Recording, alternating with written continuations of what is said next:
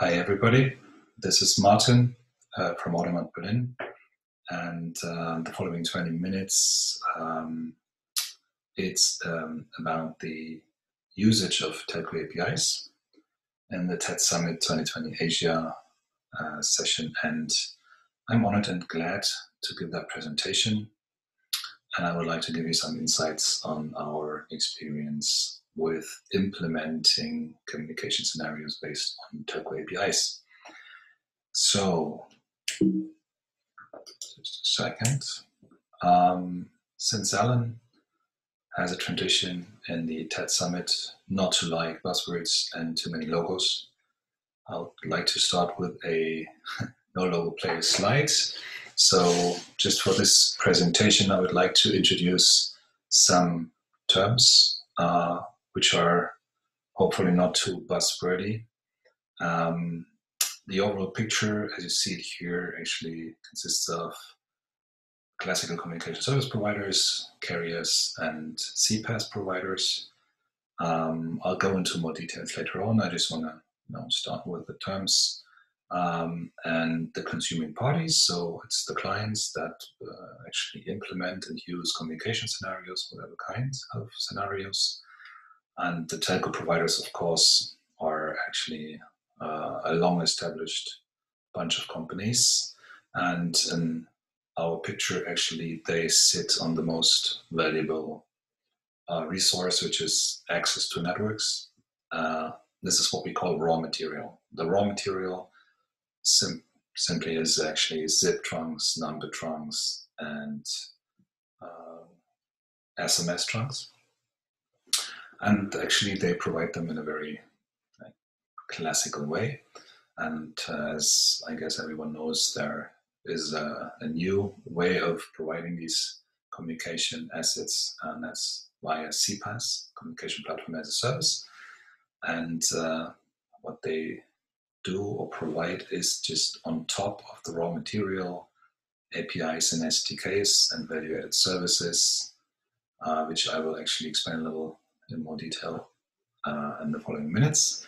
And that's what we call here the gold plating of the raw material and the fairy dust on top of the gold plates. And basically the consuming party is everyone who would like to use programmable telco communication assets to provide services. So just a short marketing slide. In the last years, we dealt with a lot of those providers, like with carriers and CPaaS providers, and we've implemented a lot of different scenarios using those. Basically, some more details. The telecommunication providers with the raw material, the zip trunks, and the other things is basically wireline and wireless telco infrastructure providers, and their main offerings usually are voice, SMS, and data. And usually they are actually bound to their footprint, which is sometimes just a country. And with the bigger players, more than a country, but they're bound to the footprint. They don't really sell anything outside of their footprint. And basically based on the regulations on their footprint, they of course play with the rules of the governmental bodies in the telecommunications domain. Then we have the CPaaS providers. Here, what we call the challengers with gold plating. What they do based on the raw material, they provide APIs and SDKs. So little helpers that actually provide programmable access to the raw material. And what they offer, they usually offer as a pay-as-you-go provision model. So you don't pay like a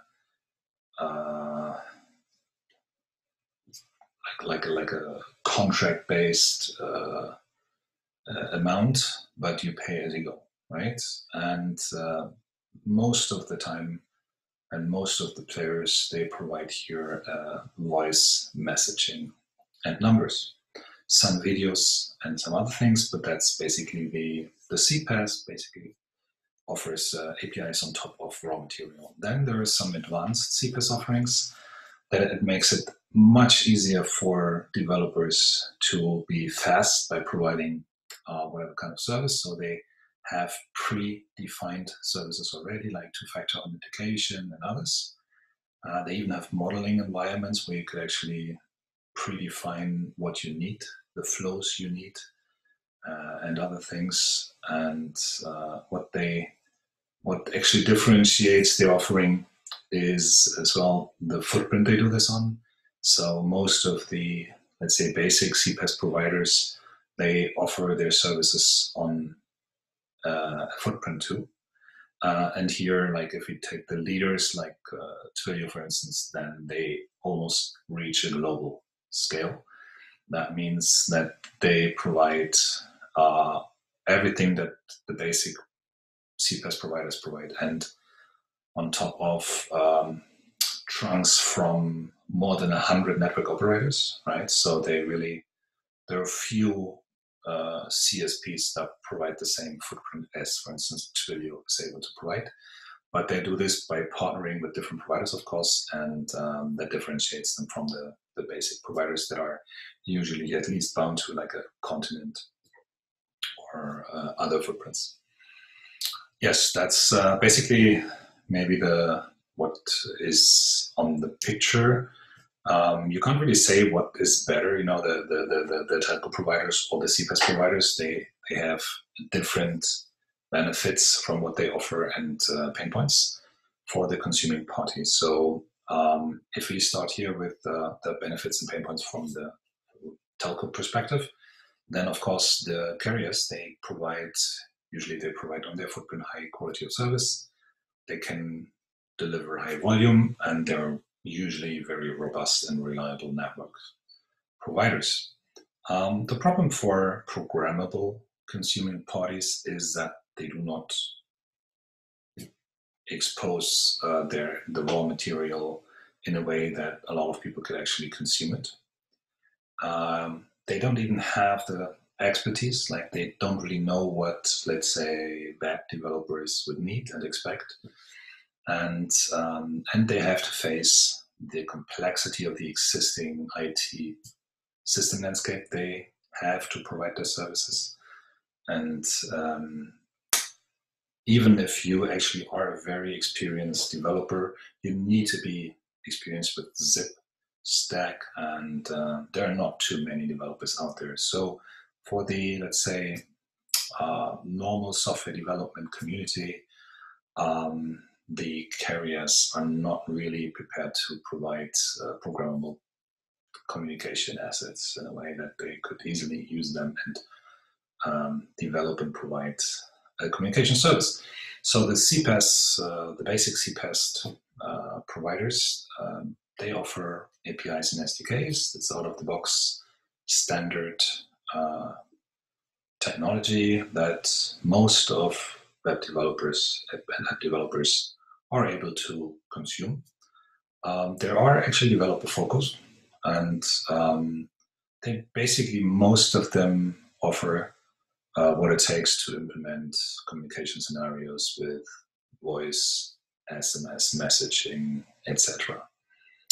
And as I mentioned already, they actually provide it with pay-as-you-go, which is for at least the guys who want to start small, the preferable modus operandi. The pain points here is that there are a lot of providers. So if you're a company that wants to use CPaaS, you're in a pretty ugly situation because the market is changing fast, and you have to make a decision what is your best provider and then go with that provider. And of course, there is a lock-in situation here. The more, let's say, the leaders of the CPaaS, they have the benefits are that they actually really not just focus on developers as all the rest of the CPaaS providers. They already are a step further in the evolution of CPaaS, that they provide their features or their capabilities in a way that the developers are really fast in setting up things. and they can set up things in a way that they're really user-friendly for their customers. So they really support developers being fast and user-friendly. They provide the most innovative new stuff, right? So for some of the consuming parties, this is important. And they have a one-stop shop for everything you could think of. They even invent the things you might not even, as a consuming party, have thought of. And they're global available. So if your service scales, and we have an example later on, then they're a good place to look at. The pain points is they are pretty expensive, and it's not transparent in most of the cases how they actually measure the quality. So if you really want to have if you really want to send an SMS and you want to check whether it actually arrives, many times you won't find this feature or measurements in audio and video quality, etc. That's and if you once decide to go with one of the leaders, the lock-in effect is even harder to avoid compared to the rest of the CPaaS providers. So really here, depending on what you from a consuming party perspective actually need, you basically are in that situation that there's quite a lot of different providers and they provide different things to you. So here, the dilemma again. It's the game, if you look into the topic from the consuming party, is that there are like a number of players versus what your developers are capable of actually consuming. And of course, there is a price question, what would it cost to implement a communication solution and then operate it. Here we have looking at the market from the telecommunications companies' perspectives, like the carrier. Then there is a huge market. It's as Alan stated at the end of last year, is $1 trillion market, right? There are, I'd say, hundreds of carriers around the globe, and multiple of them in each region, country, you name it. There are just a few developers who are being able to implement communication scenarios using Zip, and the old-fashioned way of actually implementing it.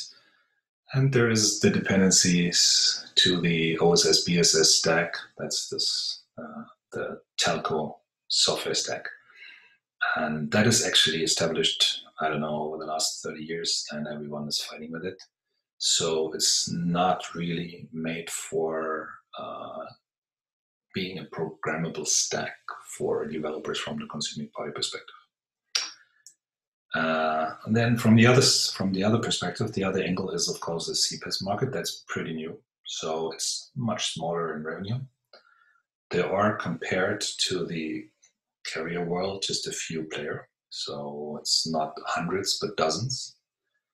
But there is compared to the actually very small Zip community, there is a huge developed community. All the web developers, the app developers, the usual suspect languages like JavaScript and Ruby and Python and you name it. There are lots of developers, and that is actually quite a contradiction, right? So now, if you're on consuming party perspective and you look at the picture, then you have a lot of carriers providing their stack, let's say, almost not programmable. And then you have the new kids that actually just came to the picture a couple of years ago. It's a fast development market. It's a couple of dozens of players, depending on the region, but still not just 2 or 3. So the consuming parties, they are definitely in a situation that they have to look into quite a complex setting of different players providing different things. Whatever they decide, they have to decide for the one or the other. So there's no easy way to pick, from the best SMS provider, and then take another voice provider, and take the easiest and cheapest video provider. You basically, if you want to develop something, you basically have to make a decision with whom you go. From a programmability perspective, you'd always take the CPaaS leaders because they provide by far the best APIs, SDK, and value-added services for a huge developer community. You could actually have your developers from, and then if you look at it from a quality or price perspective, you'd actually go with a carrier, but the carriers, on the other hand, would not provide their assets in a nice way for the developers.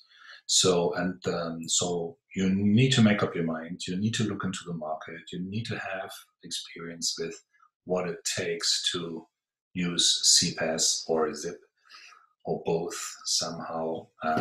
And whatever you do, you end up in a lock-in, in a vendor lock-in situation. And the next is a very known problem is that, of course, your requirements, the requirements you might know today, they might change when you scale. Geography is changing, and if geography is changing, compliance then really is changing, because there are different footprints or different regions have different compliance requirements to communication, and then you might need performance indicators or monitoring or other things that actually come with your requirement set. As a matter of fact, the consuming party is in a dilemma that there is, you need to go with a vendor selection with the requirements you have today. That puts you in a situation at the end of the day that you're locked up with one of the vendors you decided for, and then of course your requirements might change, and but still you're locked with the decisions you made. So that's of course not very nice. It's actually good for the CPaaS leaders, because most of the let's say consuming parties would go at the beginning with those guys because they offer the best functionality. But in many cases, we will have an example later on. This develops into quite a challenging situation when it comes to scaling or other things. So that's the dilemma on the market, right? We have different players, and then I would like to introduce some ideas, getting back to the simple terminology I introduced at the beginning. We actually you see the same picture, with the different players, the raw material, the gold plating, and the fairy dust, and the consuming party. And the easiest way of making it more accessible to the consuming party is to enable the carriers to provide APIs for their raw material, right? It's they have the trunks, they have the numbers and the SMS, and you just add on top of their existing technology stack another layer, and you enable them to provide their raw material and their assets via APIs and SDKs. That's actually not even difficult. There are a couple of providers of technology, and we actually quite like the open source guys in that domain, but you can choose from, let's say, a couple of providers. It's nothing else but a integration project. Yeah, you just look at the market and decide what's your best pick, and then a carrier would be easily able to introduce CPaaS by just choosing one of those software stacks and just use it. And then they have standard APIs, and they can compete at least with the basic CPaaS providers, right? That's wait a second. That's basically a simple step, right? So here, try to get as many, so dear telco providers, go and enable your raw material by using the usual suspects enablement software stacks, preferable open source because it's better for everyone, and it's just good for you. And apart from it's good for the telco provider, The consuming parties, they gain too, because they can choose their best region, for instance, because there are telco providers everywhere. And in their regions, they know them, their market, and they provide the best quality and actually even the best prices, right? Because they can provide quite good prices compared to at least the CPaaS leaders. So this is the first step. It is very simple. We enable the telcos to actually be part of the CPaaS game. The next would be that we do what we call service aggregation. That would put the basic CPaaS providers and the raw material providers in a position to actually compete even with the leaders in the CPaaS market by adding value-added services, as we had at the beginnings. Like there could be like a modeling environment. There could be pre-implemented scenarios like two-factor authentication. We would basically just try to have step-by-step a situation in which the consuming party has a better, more comprehensive market perspective to be able to choose from not just the one, but to take different providers by making them looking very similar, let's say that way, that they provide, at the end of the day, pretty similar things. And that would take actually the layer, what we call value-added service layers, service aggregation, that at least it would be like a number of providers and they would all provide similar things. So for instance, choosing one and then changing to another one later on because of price or geography or features would not be almost impossible, but actually pretty feasible. And so looking at it from a consuming party perspective, of course, for the challengers, the basic CPaaS providers and the carriers, that would be good because they could even compete with the leaders that actually rule the CPaaS market. This is what I mentioned. This is one of many examples you could actually show, but we don't have the time here today to have more than the one, but it's quite a actually prominent one. So the company Uber, when they started to become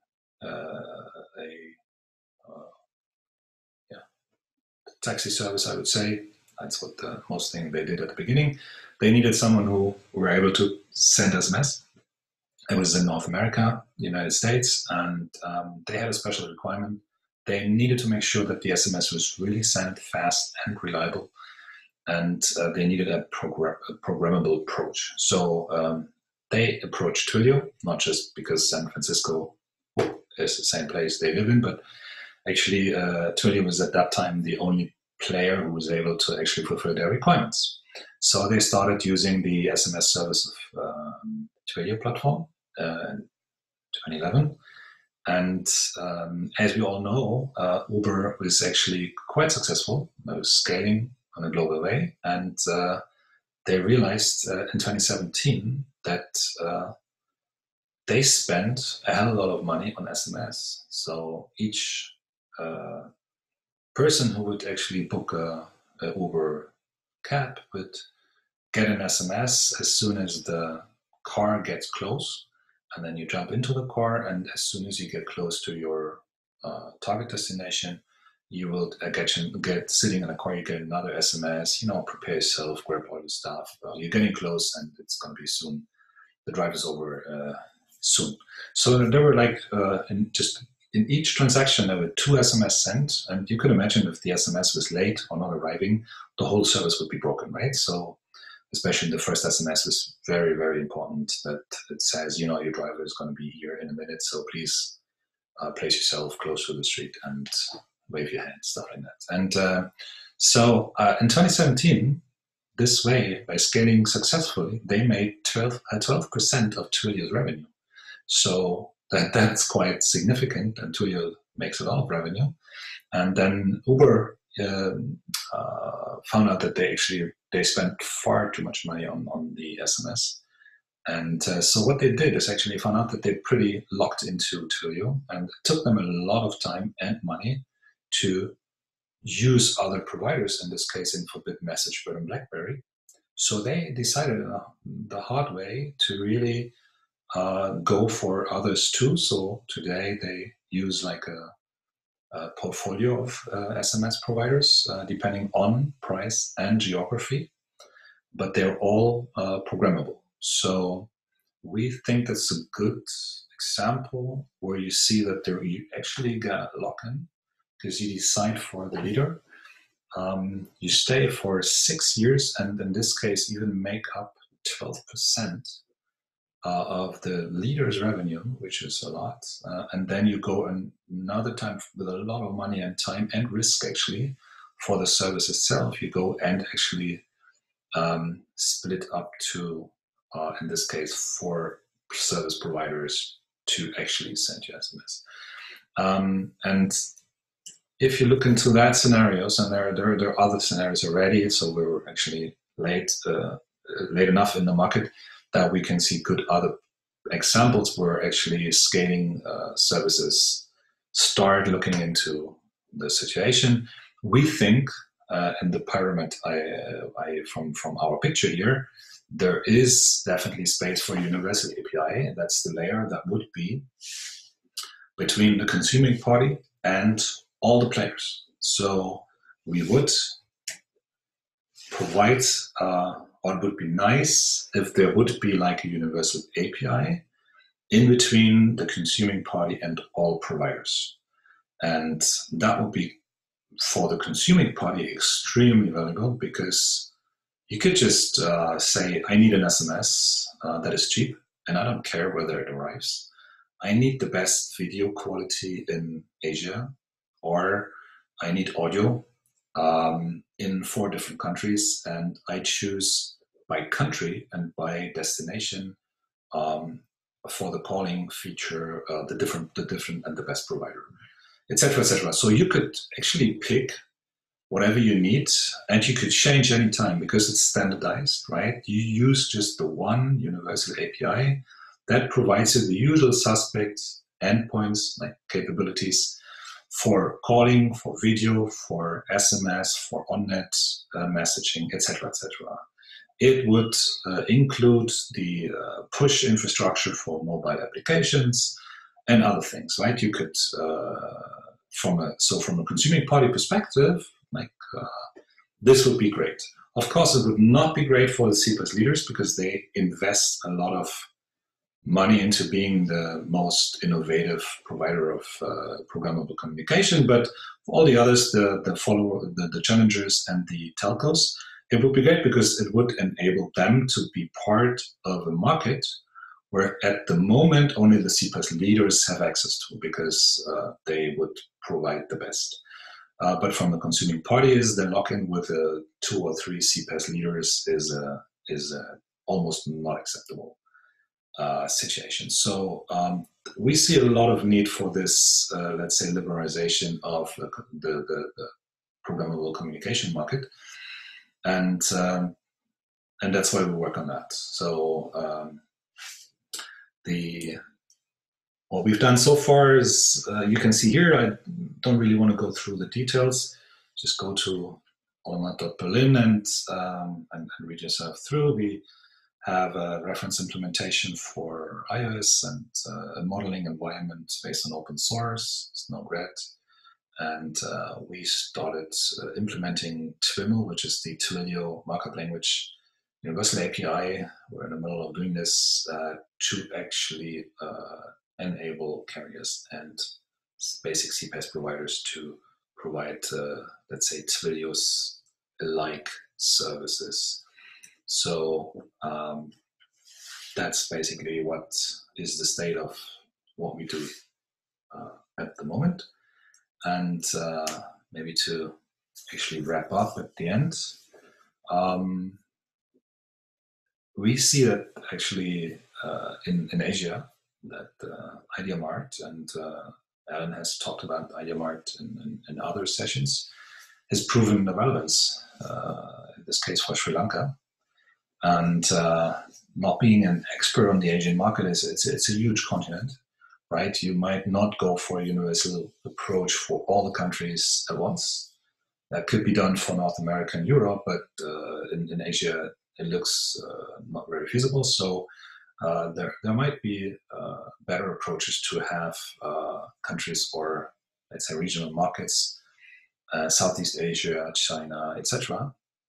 That could be addressed different from the rest of the world, and that they introduce a universal layer. And for the consuming party, we would actually suggest in Asia that you better look for your CPaaS friendly or enabled telco. So dear CSPs, please go and use free and open source software to enable your stack, as I explained it earlier on.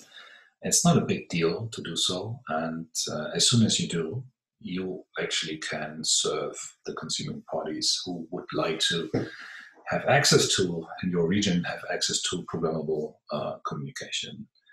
And from our experience, it's better to go with the partners that provide software and not hardware, because that's the usual suspect in the OSS BSS sector, like the telco sector. They provide you with everything, but in this case, you just should go for the software providers that could actually set up private or public cloud settings and configure everything in software. You don't spend that much money and time on setting up something. So don't go the normal complex telco way, but go with the flexible providers that actually do IT and not networks or telco stuff in the legacy way. Yeah, that's basically what I wanted to express. We have many years of experience to implement.